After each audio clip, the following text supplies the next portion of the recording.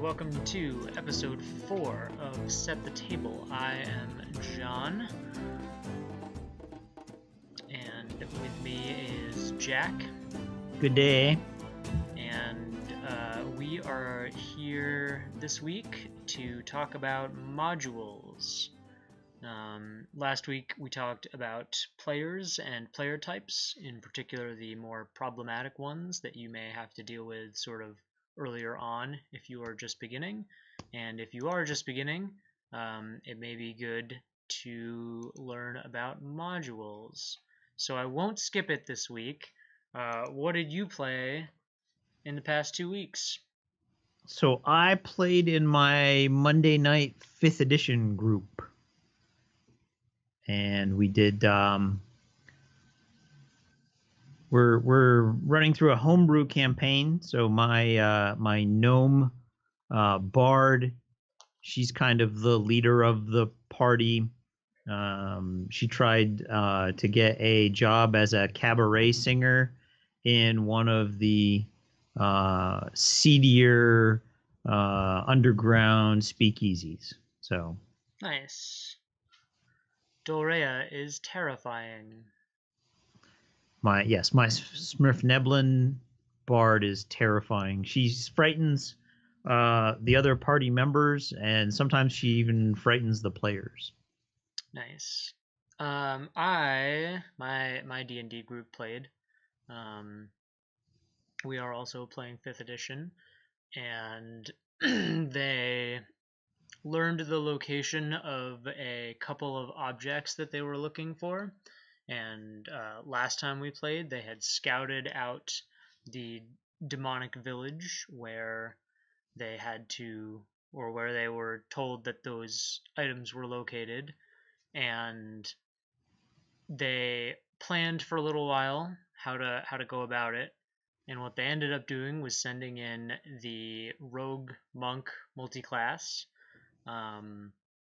with the druid who had wild shaped into a mouse, and just sort of went along with the rogue in case they needed a quick way out, because she has a magic item that teleports her to wonderful places.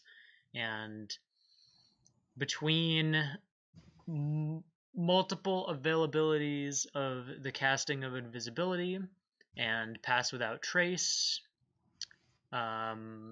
I forget what she had as a total plus modifier, but she rolled a 35 at one point for a stealth check, and they were wildly successful. All up until the rest of their party, who was watching over the village from a cliff, was not watching behind them and were attacked by a Varrock. And they drew the ire of a few of the flying demons, and dispatched some of those. The monk rogue and the druid made it out, and they are on their way down the mountain after pummeling a trio of rocks. They killed one, and the other two got away because they didn't want to die. And for other reasons that the party may or may not know yet. Mm-hmm. So that's where we're at. Nice. We both mentioned that we're both playing in homebrewed campaigns and homebrewed storylines. So the opposite of homebrew is official or unofficial written content. I guess it would be the opposite of homebrew would be official written content. So not a good segue, but a module is a story or adventure or setting, some supplemental information to help you run or to entirely let you run stories and adventures for tabletop games. Right, it's pre-written content. There you go. In the game setting that you're playing. So we've been heavily 5e D&D. There are modules for Traveler. There are modules for Starfinder. The concept of a module kind of got invented in the late 1970s, early 1980s by TSR. Right, they put out their Dungeons and Dragons adventures, and if you bought the basic or the expert edition D&D, it came with when I got around to playing, it came with B2 Keep on the Borderlands. I wish I had one. I don't have one in my office, but it's the cover. You slip the cover off, and there's a map, and inside was a small packet of information. And oh, there you go, Curse of Strahd. That's kind of the. So back in the olden days, they were a lot smaller and a lot more cheaply made. And today we have the Curse of Strahd. That's also a module. Some people will, oh, that's an expansion or that's a splat book, and I'll talk about expansions and we'll talk about expansions and splat books coming on. But when I think module, I think it's a pre-written story or adventure. Could be from the company, so it could be from Wizards of the Coast, Hasbro for D&D. It could be from Far Future Enterprises for Traveler. It could be from Pinnacle Entertainment if you're playing Savage Worlds. But it doesn't have to be, right? There are other places to find modules. But that's kind of what we'll talk about tonight. Is I'm a new DM. I want to play this game. I really like the setting. I've kind of got a good feel for the rules. What do I do next? Well, if you're a homebrew aficionado, you start drawing maps and writing stories and making up kingdoms and lands and situations. If you don't have that kind of time or energy, go to your friendly local game store and then look for the shelf of modules and just start reading.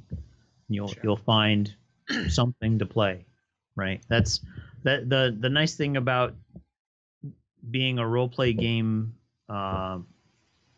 fan in the year 2020 is there is way more content available than you have time to play. Than any human being could ever play in a lifetime. Yep. So why you said if you're a new DM, but if you're not, or even if you are, why would you bother using a module in the first place? So yeah, go ahead. Yeah, so you don't use them, so I want to hear what you're going to say. Well, we can talk about that too. I don't tend to use modules. I never have yet. I'm not opposed to it. I'm not against using a module. But you would use one if you just wanted to play, right? If you have no setup, planning, writing, encounter design, if you don't want to do any of that or don't have the time to do that, you might use a module. If you are brand new and you maybe have played, maybe haven't played, but you have found yourself in the DM GM role and you need a guide somewhere to start, that's why you might use a module. Or if you are more of the actor performer type than the writer designer type, then modules may be for you as well. Like you said, I don't use modules. I have been slowly developing a universe of my own for over 7 years now, and that is world, locations, people, points of interests, quests, legends, the songs that the bards sing in the taverns, a pantheon, their own unique calendar. I've just put a lot of time and love into that environment, and I want my games to occur in that environment. I don't dislike the Forgotten Realms and Faerun, or Eberron, or Greyhawk, or Barovia, or where have you,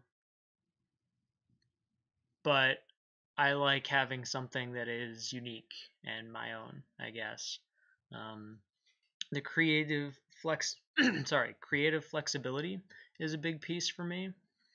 I like being able to look at a calendar or a timeline of events and say, okay, this was 150 years ago, so when would this have started changing in the world, and what does that change for now for the players, and who remembers that, who's still alive to remember that? Because if I have a 900-year-old elf talking to a 30-year-old human, it's going to be a pretty big history gap there. So I like having the creative flexibility to fill in information like that without worrying about stepping on canon or saying something that one of my particularly well-read players will say, wait, no, that's not what happened in this year. This Bruner is what Battlehammer didn't discover Gauntlgrim until Dale Reckoning. Blah. Yep. Yeah. Right. And that's the advantage of using a module, is that one of the reasons I like modules is that they have the publisher has kind of fact checked that canon. Mm-hmm. Right. So if you buy a module from Hasbro, Wizards of the Coast, they will have, right, Chednazar. If you're playing in a certain time period in the Underdark, right, Chednazad has fallen and has broken up, right? You read the Lisa Smedman books, and that city's been destroyed in the canon. It'll be destroyed in the module. Right. The other thing I like about modules is that depending on the publisher, not all publishers do this, but depending on the publisher, the module will have been play tested and balanced. So if I'm playing a module for levels 4 to 7, when I get into an encounter with a party, I've got a party of 4 level 4 bards or crypt players, right? No, 4 level 4 bards. Bards, God, that'd be a terrible party. That'd be a great party. It might be a messy adventure. Yeah. But it has been balanced for that group. And as the story progresses, the rewards inside the story will be building towards that climax. Yeah. Curse of Strahd does that really well. Yes, and Curse of Strahd is one of those examples where you acquire things and information and magical items and abilities as you're playing and you're growing as a character, and then when you confront Strahd, you don't just like, oh, cool, now I'm dead. Hopefully found them. Right. No spoilers. And we can talk about that too. That's one of the other downsides with modules that some people don't like, is there are some modules that are sandboxy, like, hey, you're in Barovia and you're in this city. And when I played Curse of Strahd, we frustrated our DM Ryan terribly, because we had almost 3 weeks of what we affectionately called putzing. We were in town and we were shopping and we were checking out the nightlife in Barovia and trying to make friends with different people. And he's like, okay, look, you're supposed to be someplace else by now. Move on. So that's that open world sandboxy kind of thing. Some modules put you on rails. You're going to go to this room in the dungeon and encounter this thing. Then you're going to move to the next room in the dungeon and encounter this thing. That's probably another reason why I don't like them, because I am not a fan of rails. I like really open-ended stuff where if my party right now said, okay, we're going to give these items to the paladins that we came with, then we're going to say goodbye and go do something completely different, I would be unfortunate for a little bit, because the next story bits. You struggled with Portal Under the Stars when we played DCC, because that one is on rails, right? Yeah, that's the one, the lake under. Nope, that's Sailors of the Starless Sea, which is one of my absolute favorite modules. No, Sailors has a little bit more open, but Portal Under the Stars was the Terracotta Warriors, right? Yes. Okay. Yep. And it is linear. There is only one place where you can decide. There's one room with 3 doors, and then everything else is hallway door room, hallway door room, hallway door room. Yeah, I don't like that. And yeah, I mean, some people, and when we talk about how to pick a module, right? Do you want something that's on rails? Because and rails aren't bad, right? If you have a group of adventurers, you have a group of players who are not fantastic with the sandbox. There are some players who just don't like that. Like, yep, there are. you know, I mean, most of my group. if you look at fiction and if you have a player who is a big fan of fantasy fiction, right?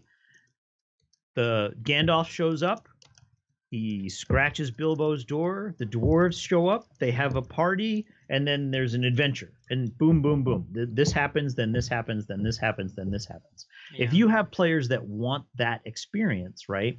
Then you're going to want that module that's more on rails. Sure. And if you don't, right? If you have players who are we'll put this in video game terms, right? If you have players who really enjoyed Dragon Age, right? Dragon Age is kind of on rails. You go here, you do this. Then I'm thinking of one of the older Dragon Age games, right? You become a Grey Warden, and you can go to one of these 3 places. But guess what? You're going to all 3 places, right, to finish the game, right? But if you have players who are more Grand Theft Auto 5, Red Dead Redemption, like, okay, hey man, here's a gun and a horse. What do you want to do? Yep. That's your more open-ended modules, and you can find modules that are hardcore rails, and you can find modules that are wide open hex crawls. Or well, so when we defined module, one of the things we listed was settings. So your module, or I guess what I would call a supplement, might just be a book full of locations and people and items and things, and how you string those together is more up to you. So this is where I'm gonna go down to expansions and source books and splat books and modules. Sure. Okay. All right. Well, so hold on. Before we do that, because you mentioned with everybody having access to a module, it might be such that your players have all read it, and so that's we weighing pros and cons, I guess, as we have kind of been doing. It is nice for every player at the table sometime. Well, I think many people enjoy having some degree of shared knowledge about the world that you are in.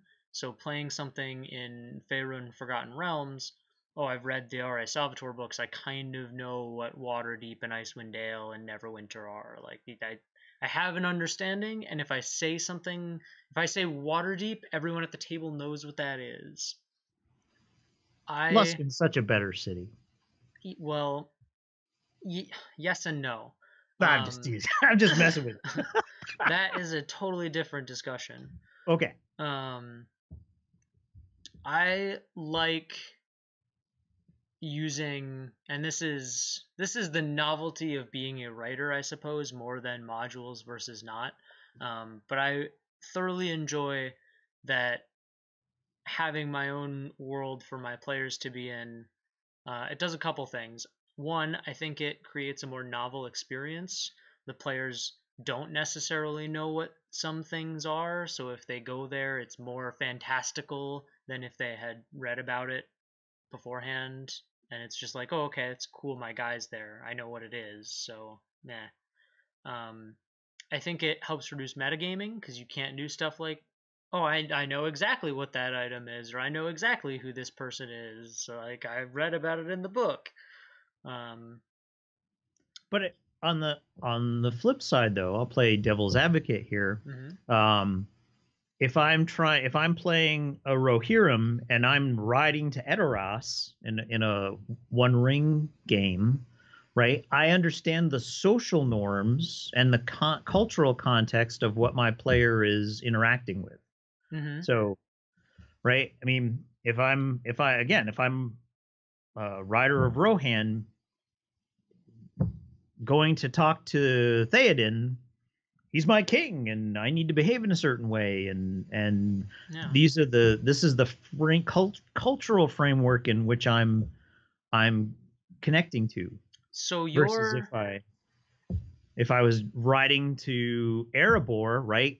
Well, I'm gonna go talk to the dwarves. Oh crap, I have a whole different cultural, right, so relationship with dwarves. So so I'm talking your pro here, or your con, whatever, your counterpoint my counterpoint. That's a good way to put it. is basically my third point, was that it encourages players to ask questions and be more engaged with the world and the story. Mm-hmm. Where if you've got a halfling rogue from Waterdeep who knows every corner shop in Cobblestone, then you're gonna have people at the table whose characters haven't been there and who are role playing better, who are, oh, what is this, and they'll just be like, it's this, it's that, like it is what it is, you know. Yeah. I like players being more engaged like that, and I think it contributes to players um, thinking more about their backstories, and I didn't want to force that, so I home ruled when we started my group that if you had a character that you wanted to be from somewhere that you were familiar with, we can say that that location lies far across the sea, and boom, you're fine. Yeah. So because I don't like rails, I don't want to Right. force people to, oh no, you have to be from one of these towns, and if you want to know more about that town, then ask, and I will write you 16 pages in a Google Doc and share it with you, which has happened. Yeah. Um, Not every DM has that kind of time and energy I and know, creative and spark. the most interesting part of this, I think, is despite me not using modules, I would like to write and sell modules that other people would use. So True. Yeah. hopefully there are other people that also want their adventures to occur outside of D&D canon. And I'm going to take this moment to selfishly plug the Red Hoodie blog. If you are a new DM and are looking for some inspiration, head on over to redhoodiegames5.wordpress.com, where you can find bi-weekly posts including character concepts if you need some inspiration for characters or NPCs, or um, there are adventure hooks. Some are more fleshed out, and others are much shorter, more room for you to roam, as it were. And generally, any other content that you might feel like using at your table. So that is redhoodiegames5.wordpress.com. So, expansion sourcebooks, splat books. I'm going to let All you right. take this one. All right. So I'll start with splat books, and we get the term splat book from our friends at White Wolf Games, who are famous for releasing these things. And we've had conversations already about fluff versus crunch. Yep. Right. Fluff is story and flavor and thematic writing. My and ranger crunch, uses 2 hand axes, not swords. and or the vampires who run Chicago, they love jazz music, right? This kind of like fluffy doesn't really, I mean, it gives more color and range to your creative energies, but it's not, if you want to take this action, you roll these dice to look for this outcome. It's not rules, That's right? crunch. That's crunch. And so the splat book introduced a tremendous amount of fluff to the World of Darkness games: vampire, werewolf, mage, changeling, right? Each in those game settings, you have vampires have clans, which you can think of as classes kind of loosely. Yeah. And each clan got its own clan book, which talked about the history of the clan and super important vampires within the clan. And it had a little bit of extra, like if you are a high level Toreador, you might have access to these additional powers, but it wasn't very, you didn't need those splat books to play any mechanics in the game. They Right. they were lots of additional fluff. So that's when I think splat book, I think the tribe books from Werewolf, the clan books from Vampire, the tradition books from Mage, and other games do this as well. Other games have these splat books. Riffs from Palladium had a ton of splat books that would tell you about a specific area, certain NPCs, but not. And you could use those to create an adventure, but they weren't an adventure, right? Right. So you get Clan Book Toreador. There's no Toreador specific story for you to tell at your vampire game. Yeah. Okay, so that's what when I say splat book, that's kind of in my mind. It's a book that is primarily fluff that helps the players get a broader understanding of their character, class, their clan, their location, that kind of stuff. Yep. So I would also put the omnibus 800-page guide to Glorantha in that splat book. I mean, they're not splat book. I mean, you hit somebody with that book and you're going to hear more than a splat. Yeah. Those are like the box set is like 14 pounds. It's ridiculous, but I mean, it's beautiful and it's amazing. I don't mean it's ridiculous, silly. I mean, it's just wow. So then we move to source books, and where I draw the line between source book and splat book is that a source book gives you a new setting with some additional rules. So where a splat book has no crunch or very, very little crunch, a source book is going to be a mixture of fluff and crunch. So think Achtung Cthulhu, right? Okay. Call of Cthulhu in the middle of World War II. The book has some rules for firearms, World War II era firearms, operating World War II era aeroplanes and submarines, and then a whole bunch of, this unit in Hitler's occult studies wing actually unlocked the gateway to the Plateau of Ling, and they're using it to do all of these weird experiments on super soldiers. And this group of OSI, the Office of Special Investigations out of the Pentagon, are countering them with these kinds of activities. So there's a bunch of fluff and then some crunch. And you see source books in those games like GURPS and Savage Worlds and Fate, generic style role-play games.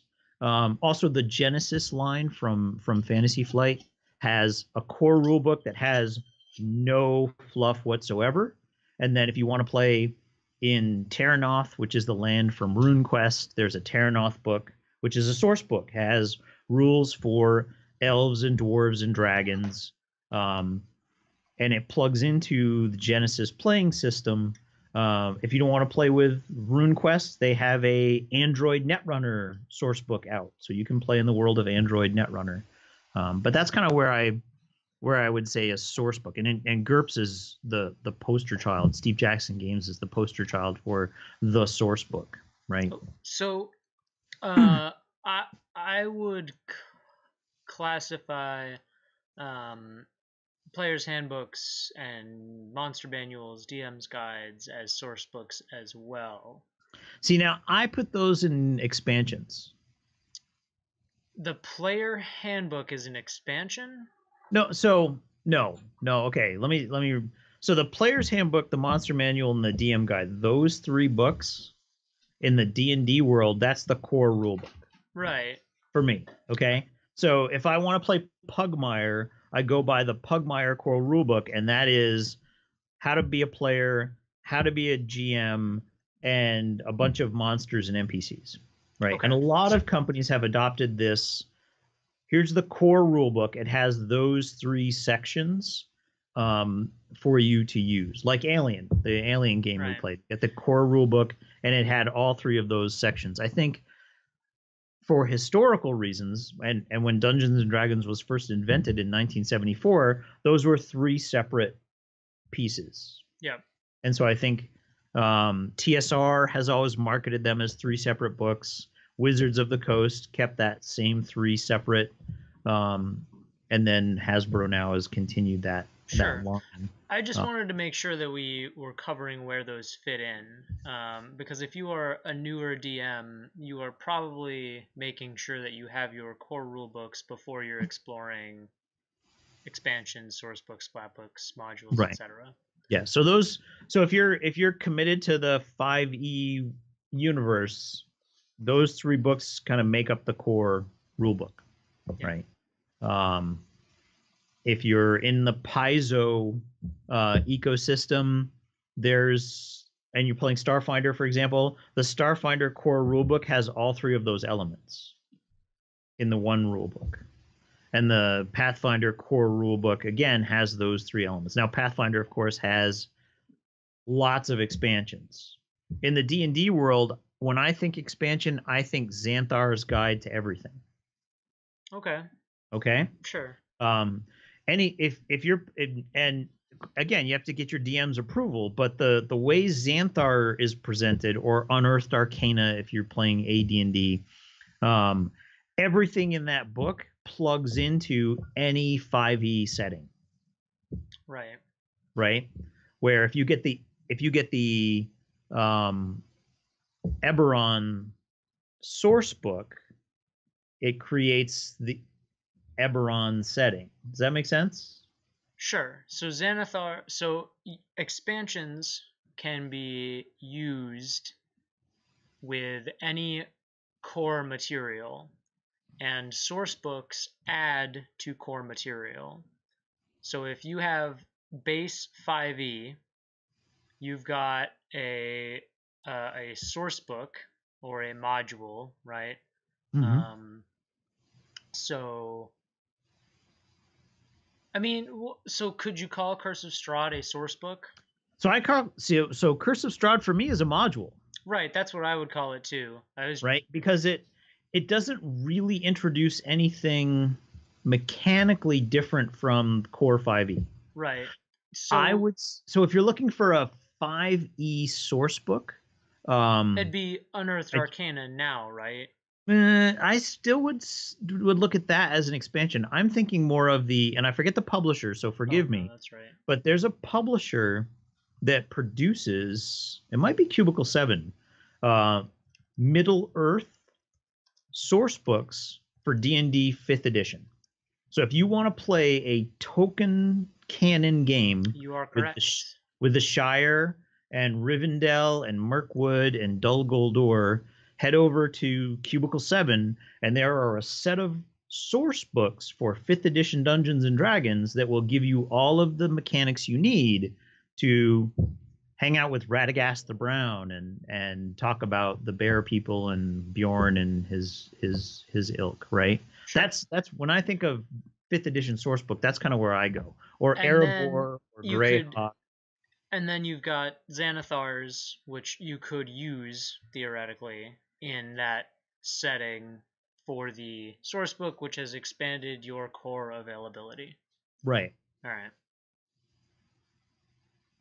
So, splat books, source books, expansions, all stuff that you can use to enhance your games, play entire games, modules. Consume your disposable income because they're awesome. You just start buying them. It's like, oh, I'm collecting this, and you start.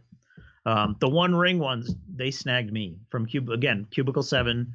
And the One Ring is the Lord of the Rings game system that doesn't use the 5e mechanics, but right. So your Lord of the Rings core rulebook. Right, and then the source books added. So they have a source book for This is a good example. They have a source book for Erebor, and the Erebor book is just absolutely stunning, and it has additional rules for dwarves. And then it also has all the fluff about the dwarves of the Misty Mountain. So, yeah, and then yep. So you got those, and you do lots of your shopping at Gen Con and game conventions because you're lucky enough to get to go to those often. I do lots of impulse buying at conventions. Yes. I'm Jack, and I'm addicted to role-play games. Hi, Jack.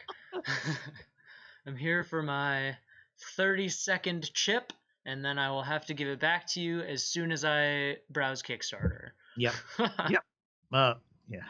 So if you are not someone lucky enough to get to go to gaming conventions all the time, where are the best places, best, easiest, most accessible places to find modules and their counterparts for your table? I ended that like it was a question. So, well, I'll take it as a question. So, Yep. I will obviously start with your friendly local game store, right? That's the best place to go Number one.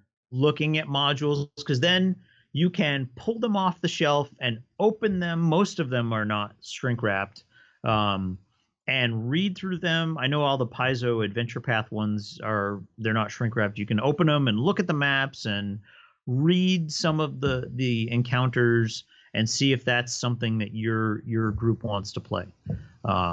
Drive through RPG, right? If you Oh see yeah. something and you're like, wow, the harrowing at Harrowstone, 4 of 6. Crap. I really like what's going on in 4 of 6, but I can't find 1 of 6 or 2 of 6 or 3 of 6. Right? Drive through RPG is the place to go. Drive The through other, RPG also, while we're on DTR, they also have lots of free or pay what you want options. Obviously, if you like what somebody is doing if enough to procure it and you can afford to support creators for sure. But if you can't, or if you're just starting, if you want to write your own module type stuff, but you have no idea what a module looks like, first and foremost, go into your FLGS and check it out. But Drive Through RPG has a lot of financially accessible material. and they also have gateways into both organized play and content creator collectives. So I didn't put that in the notes, but um, the Explorers Guild for Seventh Sea, the The DM's uh, Guild. the Well, DMs Guild, which there's is more that's more like Paizo's um, role play game societies, right? Starfinder and Pathfinder Society. I don't Uh, know. I don't play Pathfinder. so yeah, that's but there are if you go to Drive Through RPG, there's the Storyteller's Vault, so Vampire, Werewolf, The World of Darkness, and these are games that people have created, modules that they've written, settings that they've produced, and those are all available at Drive Through RPG as well. Also, and this is why I said at the top of this, like there's more content than you can ever play. There's a website called Adventure a Week, and they produce 5e adventures at least one a week, if not more. And then add on to that your third party company. So if you're big into fifth edition, you think that's awesome. Um, check out Goodman Games. They are still producing fifth edition content. So there are a lot of third party publishers that are producing content for various games. And again, not just D&D. Call of Cthulhu has a large following over at Chaosium. A lot of content creators are developing content for those things. So where to find a module, it's almost easier to say where not to find a module, right? Right. Yeah. I mean, when in doubt, ask Google. Yes, and then you'll wind up with, again, thousands of hits. Probably millions, but now we're just quibbling. Now we're quibbling. So I'm a new DM. My group, I'm a new tabletop role-play game player. My group told me I have to DM. I know that I have to get dice and books and pencils and a printer and ink. But I don't have the time to write my own whole thing. I don't even know where I would start because I've never played before. So I'm gonna go buy a module. I I go to Drive Through RPG and I start scrolling. What am I looking for? How do So, I pick one how do you pick one? So out you of the have millions that we've mentioned? How do we pick the one? So I look at this problem and I say, what kind of schedule? If you're a new DM, what schedule do you have? Are you gonna play once or twice? Are you trying it out and you're gonna play once or twice? Do you have a group of folks that really, we've played a lot in other places and we really want to start a group that's going to meet every Wednesday at 8 o'clock and play for 2 hours a week? Like, can you meet regularly? Do you have a bunch of time? So schedule. Think about your schedule, because there are when we get down to the different types of modules, right? There are one shots. They play in 3 hours, but at the end of 3 hours, you're done, right? And there are epic Curse of Strahd, right? You could spend months of real physical time playing Curse of Strahd, depending on how your players want to role play and how they explore and their interaction with the land of Barovia. Right. It took There's us a lot. a year and a half to get through Curse of Strahd, playing 3 hours a week. So It's meaty. It's a big think one. about your schedule, and then think about your interests. Do you want Rails? Do you want Sandbox? Do you want a mystery story? Do you want a so think about what you're interested in, right? Yeah. And then what are your goals? What are your goals as a DM? And then what are your players' goals? Are they really interested in kind of the murder hobo chic, like kick the door down, kill the goblins, take their stuff, go to the next room, kick the door down, kill the bugbears, take their stuff, right? Right. Keep on the Borderlands. Module B2 that's your Huckleberry, because it is a box canyon full of individual caves where really there's no. And I love Keep on the Borderland. Don't get me wrong, but there's no story, Sure. right? The king has said, "I'm the last civilized space on the frontier. Over there in those hills are a bunch of bad guys. Go clear them out for me." And that's it. That's the story. That's the adventure. Go kick down doors and beat up bugbears and take their crap. Nice. But that's if you want murder hoboing to be your goal. Do you have a different set of goals? Do you want to play the same character for a year and a half? Sure. Right. Yeah. I mean, characters die and you have to swap people in and out and that kind of thing. But right, if you want that long, like, I'm a level 1 alchemist and I made the mistake, newbie mistake of getting drunk in the pub by the waterfront, and now I've been press ganged into a pirate ship with a bunch of other people. And I'm going to start at level 1, and I'm going to grow as an alchemist and maybe mutiny and take over the ship by the end of the adventure. And now, hey, I started adventure path number 2 with my own ship, but now I've got to compete with other pirates, and I'm describing Paizo's Skull and Shackles adventure path. But right, that leads you all the way from level 1 to level 20, master of a pirate fleet with your very own island, right? Yep. And if that's the kind of adventure you want to play, right, then you can go in that direction. And that kind of feeds into that story. What kind of story are you looking to tell? What kind of story are you looking to interact with? Right. So once you can answer that, like, how much time do we have? How much interest do we have? What are our actual goals? And then what kind of story are we interested in? Answer those questions, and then you'll be able to start to pick through that millions of hits and go, yeah, I dig pirates and I dig personal development, and hey, let's play Skull and Shackles. Or I only have time for this.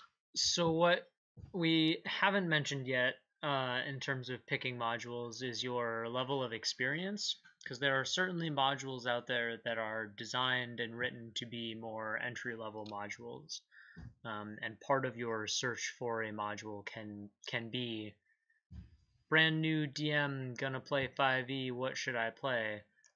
Most people will point you towards the Lost Mines of Phandelver. I think that's the most common. That, or there is an adventure in the like the starter kit, I believe. Yeah. So, and then of course, as you continue to play and sort of learn, what is easier and more difficult for you to manage as a DM when you're in your friendly local game store flipping through modules, you can sort of have a better idea of what to look for. Yep. So you mentioned it a couple minutes ago about one shots and different types of modules. You want to Sure. break that down? So yeah. So when we're talking about modules, I classify them into kind of how long they're going to take to play or how involved they are, right? So a one-shot module would be something like the Starfinder demo adventure. I think it's number 1-0 on their webpage. It might even be a free download by now. But we played that at Gen Con. Yeah. And it's 6 scenes. You take a character through six different. They're connected. It isn't just like, okay, here's a scene, you're in this situation. It's like an encounter, but not how people would typically use it. Right. So there's, you get your boss calls you in and says, okay, group of Starfinders, we want you to go get information from this guy.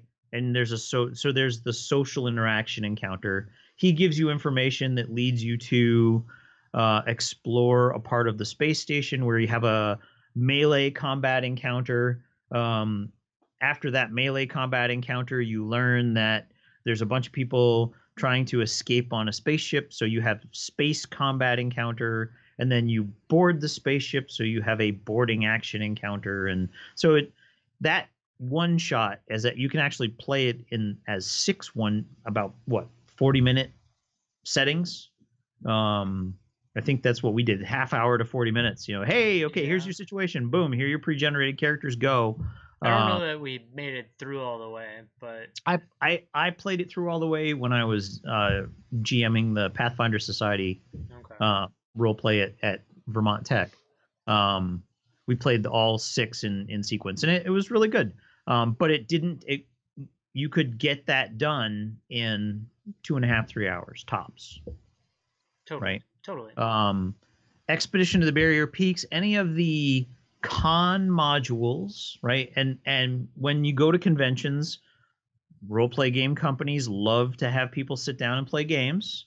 So they write modules that can be played in a 4-hour chunk, right? You go to the convention, you sign up to play Call of Cthulhu, and you pay your $2 or $4 generic tickets, and you sit down and play with a bunch of strangers for 4 hours, right?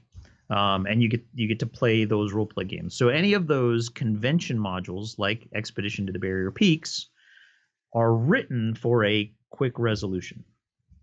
Right. It isn't the long, lengthy sandbox. Okay, cool. Hey, you're in Barovia. What do you guys want to do now? It's like, oh, I don't know. I think I'll go hunt wolves with my bow and arrow for a month and just learn the land. It's like, oh, okay, cool. Well, you're gonna go off and do that. The rest of the party's gonna go do this. Right. And then Sailors on the Starless Sea from Goodman Games. That's a DCC module. That's one of the best modules I think that people love it. I love it. Okay. There's 2 Starless ones. Sailors is the one with the underground lake. Yes. Okay. Yes. That was pretty good. It's I think it's one of my favorites. So those are one shots, right? You can get in, play, get out. The thing with one shots is they tend to be kind of raily, right? To keep people moving. We got to keep people moving if we're going to be done playing in a set amount of time. Right. Which is probably why you're not a Sailors is kind of raily, right? Yeah. You go to the keep. It was good. Don't get me wrong. Like Beastmen, you go into the dungeon, you find out what's going on in the dungeon, you defeat the big bad, and you're done. It's like an instant. It's almost like an instance in an MMO. Right. It's a single dungeon. It's not a campaign. Right. And so that's when I think one shots. I think those single dungeons, Call of Cthulhu, Single Mysteries, Starfinder, Starfinder Society play. So if you subscribe to their monthly module to play in the organized play system, those are traditionally built to be done in a 4-hour session. Sure. Yeah. So that's the one shot. Yep. You mentioned, so you started to talk about series. Series? Multiple series. series. Or it's just series. So yeah, so the module series, we don't see this as much anymore as we did back in the olden days. You just the market has changed, right?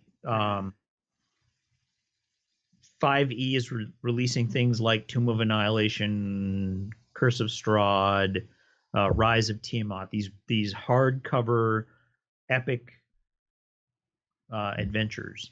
Back in the olden days, you would get a module like G1, G2, G3. That's Against the Giants. It's 3 separate modules. You would buy G1 and play G1, then you buy G2 and play G2, and then you buy G3 and play G3. And then there was D1, right? After you beat up the Giants, you learned that they were getting a lot of their financing and magical abilities from these dark elves called Drow, and you'd do D1, D2, and D3, and that was the Drow series, and that concluded with you were in the Underdark beating up dark elves, and then this minor demon called Lolth said, "Hey, stop beating up my children," and she sucked you into the abyss, and you played Q1, Queen of the Demon Web Pits, right? It's just kind of a linear, but each module you'd play in series. Yeah. You can still see some of that, like Rise of the Drow from Adventure a Week is kind of a serial module. It's got a little bit more sandboxy. You don't have to do their adventures all in one. Do this one, then do this one, then do this one. You can kind of pick and choose which one you do. But you'll still see series modules with a letter and a number. Goodman Games has numbered modules, right? Number 1, number 2, number 3. Yeah. But it's not as common as it used to be. But if you're looking for modules and you're like, wow, S1, Tomb of Horrors, A, Tomb of Horrors is amazing. And B, play it, but make sure you aren't emotionally engaged with the characters that you're playing.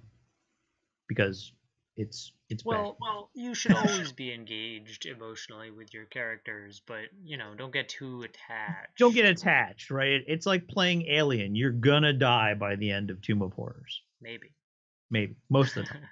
Maybe you'll pull. Unless you piss off your GM and you go, look, I'm a level 15 Cavalier. I've got 15 retainers and 7 horses and 9 donkeys, and I've built a camp outside this dungeon.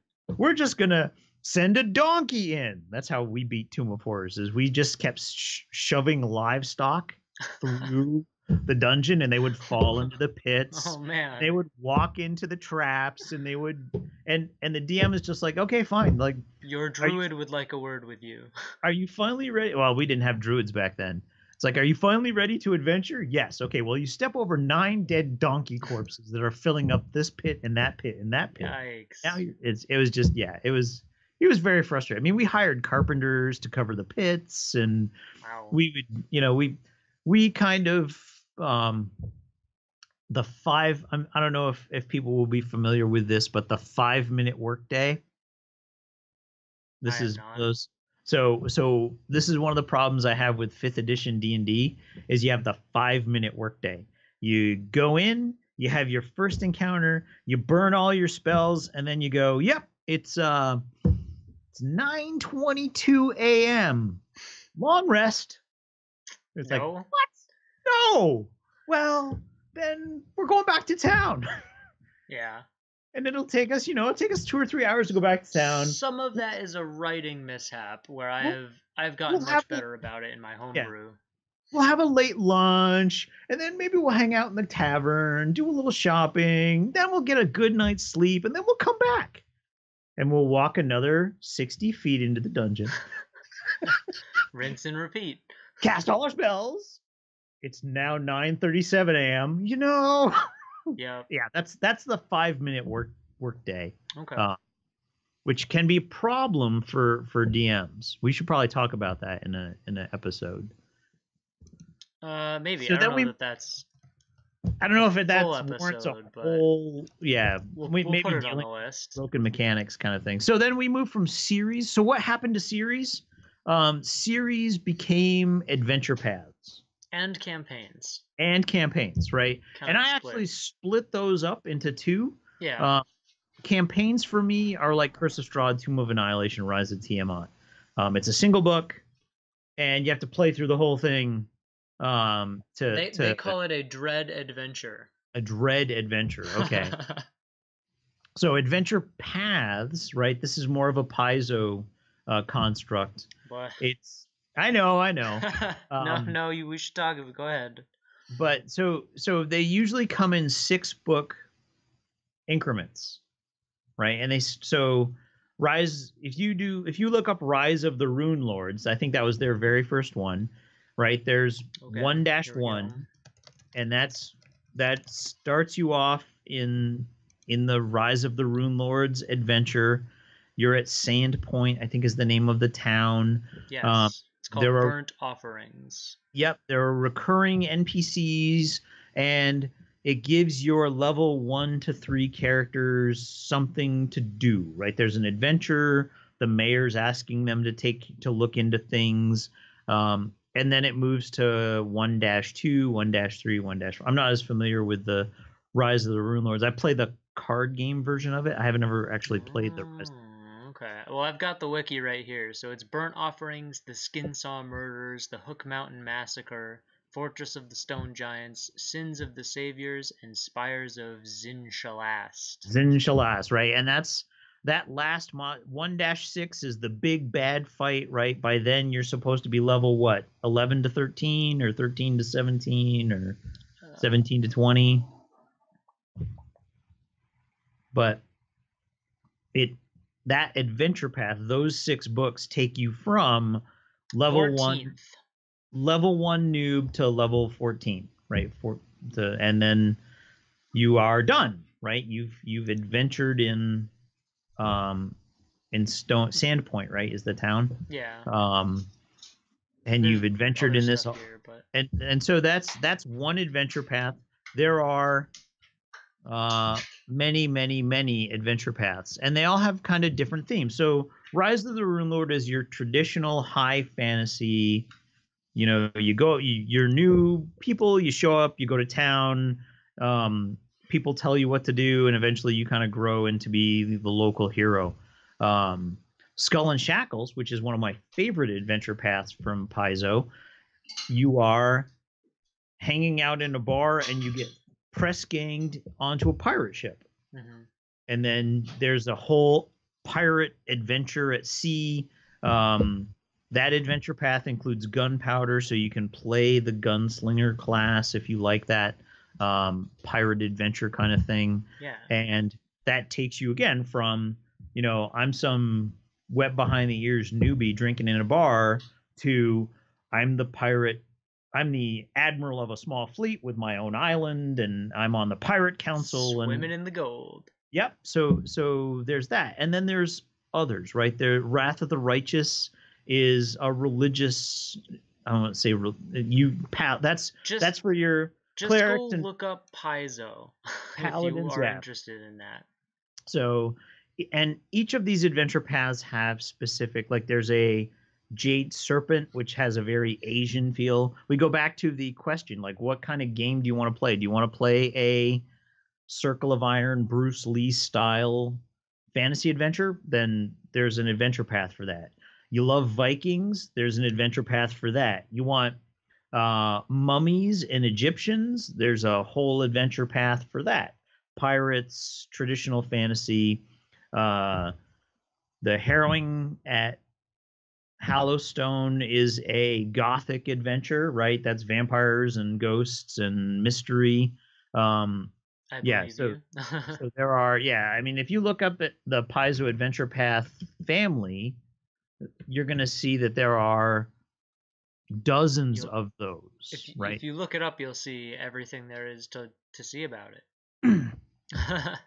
Yep. And they also, the nice thing with Paizo Adventure Paths is that they also include I mean, so it's marketing, right? They're trying to separate you from your disposable income. You can get Adventure Path custom dice. Each of the Adventure Paths has their own set of polyhedral dice, which are themed for the Adventure Path. There are map flip books and token books and cards. So if you really love Skull and Shackles, you can get loot cards as a GM. So you have a deck of cards in the party, loot some random NPC. You can just shuffle and deal out 3 cards and go, oh, look, he's got a spyglass and an eye patch and a snuff box, right? And those are all the just generic random things in the deck. So I'm not trying to sell Paizo, but had me fooled. it is. I love Skull and Shackles. Okay, so that's my bias. I love that Adventure Path. I'm going to find a group and make them play that. I don't know who it's going to be. It might be you and your siblings if you want your inheritance. Okay. All right. But that's and then the Starfinder product. They're doing the same thing with Starfinder, right? So you can get adventure paths for Starfinder. You're still running the Paizo ad. I am, and so but that adventure path idea is a great way to, and the nice thing, I'll get off my love fest for Paizo here in a minute, right? Okay. It's a 6-book series. You buy the first book, you don't like it, right? Oh, I thought I totally wanted this Church versus Demons, Wrath of the Righteous. You know, we all want to be paladins and clerics, and we play the first adventure, and man, this is, we were murder hobos, and not killing prisoners is really hard. And not beating people up and taking their stuff is like, that was half the fun of the game. It's like arguing over the loot after we beat. It's like, but you're a lawful good paladin, man. They threw down their arms and put their hands up. You don't get to run them through with a sword. It's like, wow, we didn't really like this. It's like, okay, cool. I take that book, I go to my friendly local game store, I sell it to the secondhand desk, and I pick up a new one. And we try Vikings and the Frost Giant blue, they're light blue Frost Giant things, right? And we try to do that and see if that's more to our liking, kind of thing. Yeah. Right. Where we'll go and talk about the alternatively, you could pick up Curse of Strahd or a campaign book and have they tend to be level fluid. It kind of depends on where you're at and where you decide to go and how your DM decides to do XP. We can talk more about XP in the future, but most people in 5e at least, or I think it's most role-playing games, either have some encounter-based XP, so that's killing monsters and passing notable checks, and others, like myself, for example, use a milestone system. So when the party progresses to a certain point in the story, typically after some kind of wonderful fight or revealing encounter, will level up. So in something like Curse of Strahd, they have a guide right in the beginning that says, here are sort of the recommended levels for the zones and the order that you might want to go in, but you don't have to do that, and you can opt to go around when and where you want. I don't know the specifics on an adventure path, but I think campaigns are written to be a little bit more open-ended. Yeah. At least I think between, point A and point B. Yeah. No, adventure paths are very like, you should be levels 1 to 3 in this first book, and then 4 to 7 in the second book, and then 8 to 12 in the third book, and then so there will be specific level requirements for those different books. Sure. Right. But yeah, that's the downside with the campaign is if you buy Curse of Strahd, what's the retail? What's the MSRP on Curse of Strahd? I'm pretty sure it's 40. Yeah. Oh, it's 50. Well, suggested retail. Yeah, so like if you pay retail, you're looking at $45-50. Which is 3 of your Adventure Path books. So if you want to play through all of the Adventure Path, you're still paying more than a campaign. Nope, that's true. That's true, but that's a big, so for the budget conscious GM, or if you're just new into the hobby, I mean that you don't want to. That could be sticker shock, right? I had to buy the player's handbook and the Dungeon Master's Guide and the monster manual. You don't really need the monster manual. Don't buy the monster manual until, you know, You don't. Look, the SRD is online. So if you need to look up monster stats, just look it up online. You've got a lot of base information. You really just need, like, very, very base. The one that you need is the player handbook, which will walk you through player creation and rules for things that the SRD doesn't. The source reference document, the SRD, which we talked about in an earlier episode a little bit, contains the open game license content that is just content. It's not rules or instructions. It is monster stat blocks and spell descriptions and armor values and the like. Yeah. It's all crunch. There's zero fluff. But that's I have played Curse of Strahd. I've played Tomb of Annihilation. I loved both of those experiences. Okay, well worth the $50 price tag. Okay, totally. I mean, my GM paid it. I didn't pay it. He paid it, but I loved playing it. So if you mentioned sticker shock, and before we get too far away from that, if you think about tabletop role-playing games alongside like going to the movies, for instance, you're looking at $8 to $12 a ticket and $5 to $20 on snacks, depending on who you are and who you go with and what have you. So let's say like $20 as a conservative estimate for 2 hours of entertainment, where your $50 or 40 probably, if you actually buy it in a store, that Curse of Strahd will run you is going to be what you said, a year. Yeah, so if weekly sessions, we do 3 hour weekly sessions. Of course, no group meets 52 weeks a year, right? Because there's Christmas and let's say you even met 40, you're still looking at 120 hours of entertainment. Oh, easily 120 hours. Because then even when you're not playing, you're still, for me, I'm still thinking and planning and writing backstory. I do it too. You know, so that's probably 200 hours of entertainment. And if you went to 100 movies, right? Yeah. At $20 a pop, you're looking at what, $2,000? Yeah. So a $50 book looks a little bit scary. But if you think about the value that you will get out of it, the social value, the camaraderie, it becomes a whole lot less intimidating. Yep. And that's what I tell your mother, and she hasn't divorced me yet. And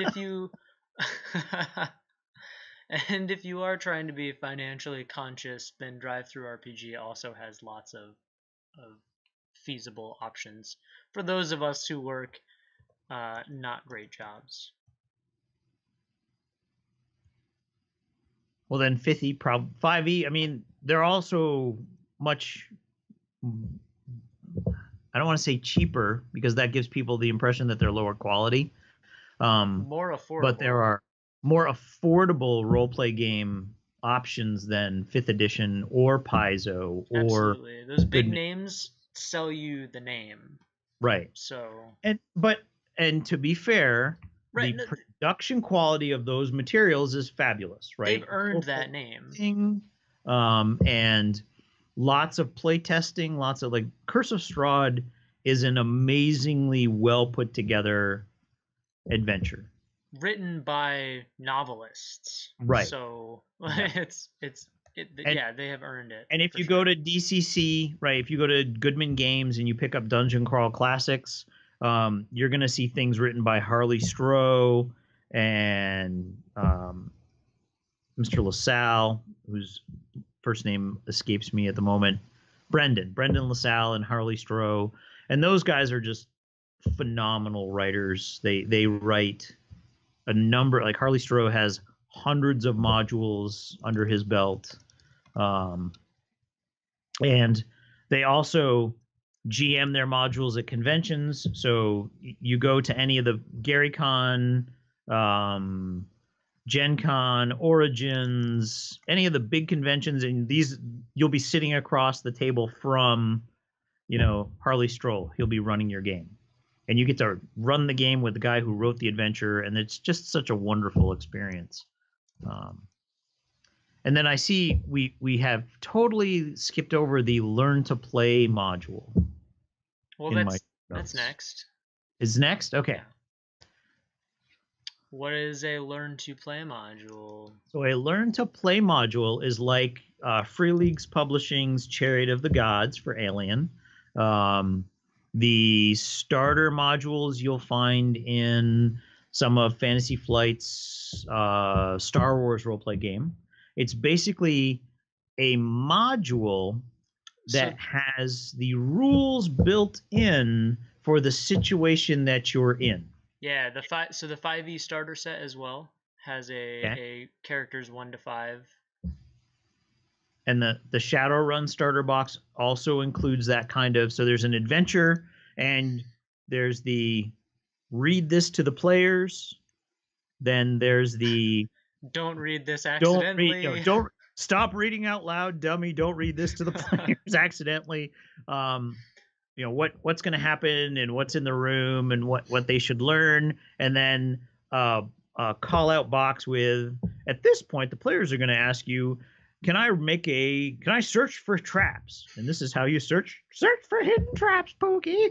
So this is how you search for hidden traps. You roll this die, ask this person to roll this die, and it usually even has the pre-gen character stats up there, so you don't even have to do arithmetic at that point. You just roll, and then you move to the next page, right? So Learn to Play modules are great, especially if you're new or if you're trying out a system and not everybody has read through the rule book. Right? Those are fantastic experiences. Those are usually pretty short. Right? Because you're trying to figure out if you even like this game. Like, hey man, I bought the $35 starter set. Am I going in for the $60 core rulebook, or am I just rolled some dice, rolled some dice, yeah, this was okay, or I don't want to play this again. Part of that also is that RPGs are so open-ended that you play that starter set and it takes you, takes you 2 sessions because everyone is still learning. So you've been playing for 8 hours and you get through all of that.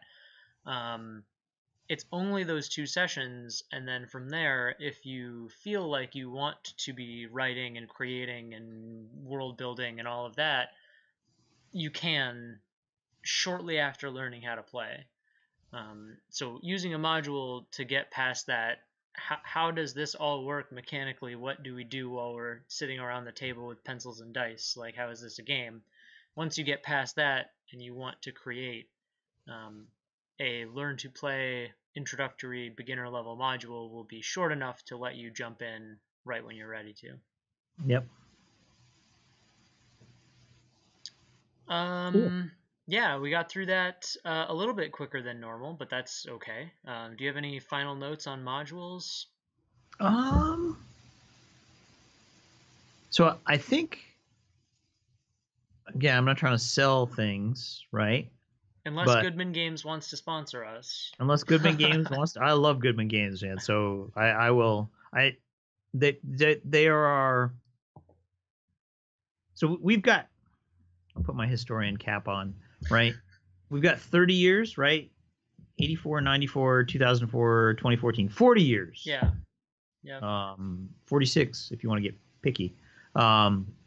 Of content that's been generated and published, and so you can go back and play some of the older modules, right? Yeah. They have problems. Right? There's some of the modules don't don't work well. Some of them are imbalanced, right?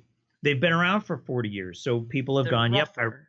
I really like this one. I really don't like this one. Um, one of the things that's happening is Goodman Games is taking some of the ones that people just absolutely love, right? So we talked about B2, Keep on the Borderlands. And if you were in the first wave of Dungeons and Dragons players in that first big ascendancy of TSR, late 70s through the mid 80s, you played Keep on the Borderlands. Probably. And it is a murder hobo extravaganza, right? I think we already talked about it. Mm-hmm. You're at the castle. Over there is a bunch of hills full of riddled with caves, and in each cave you will find goblins, bugbears, orcs. They have stuff that you want. Go, pointy end of the sword into the orc, take his stuff, move to the next room, kind of thing. But everyone played it. It was one of those things like everybody who's in their mid 40s to early 50s who plays this game played Keep on the Borderlands. Sure. Okay. Goodman Games has re-released Keep on the Borderlands. They have, and again, in sticker shock, it's $50, but it is the original maps with the original content from TSR and a 5e updated adventure. Nice. So That's excellent. and a set of essays from people like Brendan LaSalle and Joseph Goodman and James Ward, people who are involved in the original writing of the module and people who are involved in recreating the experience. Very cool. So that's Keep on the Borderlands. They have X1, which is the Isle of Dread, right? So Keep on the Borderlands is your classic linear dungeon crawl. Mm-hmm. Okay.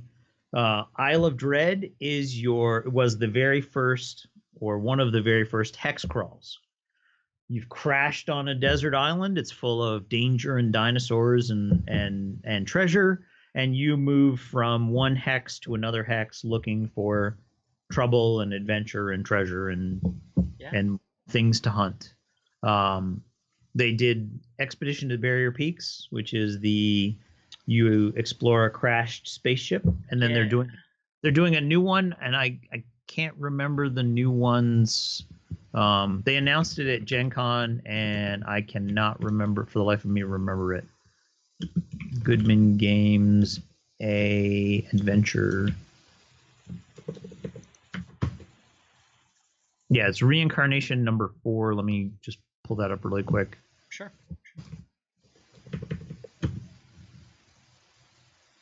Lost City, the Lost City, which is another one of those classic adventures, right? Everyone, I shouldn't say everyone played the Lost City, but that was another one of those that you could always find people who played the Lost City. And you talk about, hey, how far did you get, right? It plays a lot like the old rogue or NetHack computer game. You're just delving into a dungeon, and the deeper you go, the more danger you get into. So you kind of figure out how far did you get, kind of thing. Sure. It's one of those. But those I would recommend those. Any one of those. You don't have to get all 4, obviously. But it gives you a great starting place for this is what the module used to look like, and this is kind of how the game has changed over time.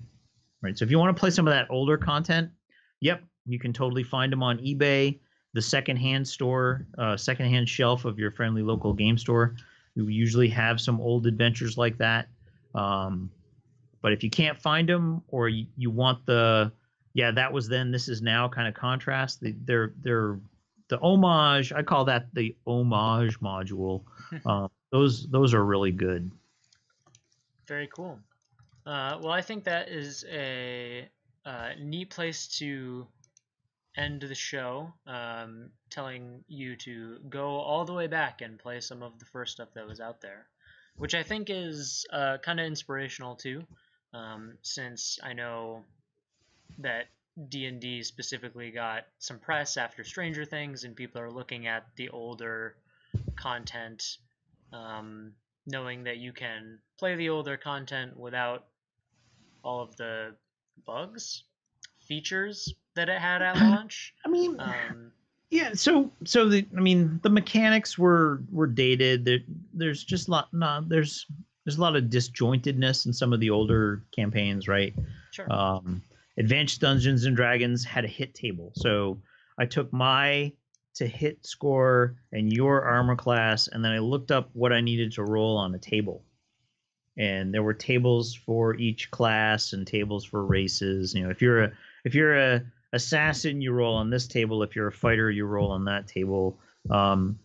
Where Sure. you know, in 5e, we've cleaned that up. Where what's your armor class? Okay, I've got to roll equal or higher to hit you, right? So it makes the game play a little bit faster. Yeah, yeah. But that's a very cool thing to be able to go back to. So that has been Set the Table episode 4 on modules. If you would like to comment on the show or connect with us, the best way to do so is on Twitter. You can follow or tweet at me at jmskoda5 or at Red Hoodie Games. Alternatively, you could visit the Red Hoodie Games blog. That's redhoodiegames5.wordpress.com. Bi-weekly, free, available, creative content up there. Tell your friends, let people know where you got it from, that sort of thing.